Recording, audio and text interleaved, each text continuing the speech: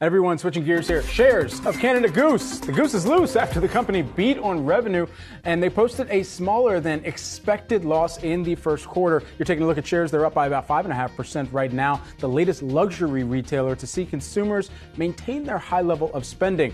Let's also talk about a different picture though. And this is Fossil. Shares of that company, you're seeing them move lower. This is after the company lowered its fiscal 2022 sales outlook. Inflation weighs on its target consumer. Taking a look at shares right now, down by about 5.5%.